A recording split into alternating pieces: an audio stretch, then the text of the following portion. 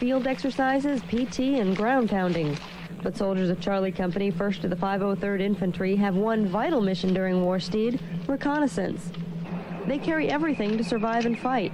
A typical rucksack contains a change of clothes, cold weather gear, waterproof boots, weapons cleaning kit, ammunition, food and water, and can weigh a back-breaking 120 pounds. The soldiers also carry weapons. It can be a 7.5-pound M16 or a 25-pound M47 anti-tank weapon.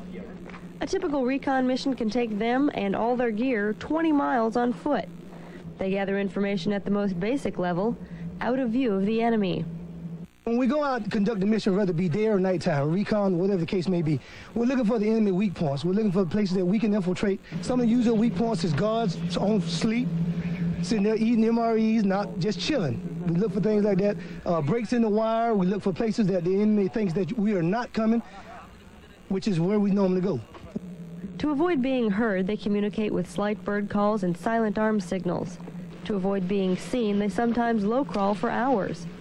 Theirs is the first step to enemy destruction. Information on whereabouts, weaponry, and enemy troop strength gets passed to the Tactical Operations Center. Battle plans are drawn there.